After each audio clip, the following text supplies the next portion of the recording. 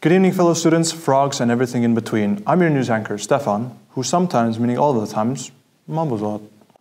And I'm your co-host, Rochelle the Bluebell, who sometimes forgets her sentences midway through.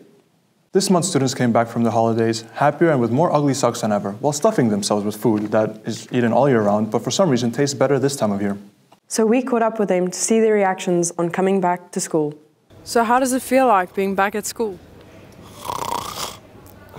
It feels amazing. I'm very glad to be back in school. Yeah. Need coffee! Where's the coffee? Ugh, that does not look good. But that is not all. Haarlem Campus just started their new semester with program-specific modules, the first one being Introduction to the Digital Future. When asked about their reactions on this, it was priceless to say the least.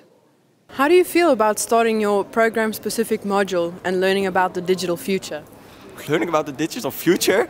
What? I'm geeked up, let's go! What a beautiful morning, I feel great.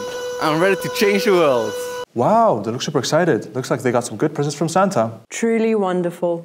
That is it for this month. Follow our page for more news and apply to one of our programs if you want to beat your friends in how many practical exams you do within a month.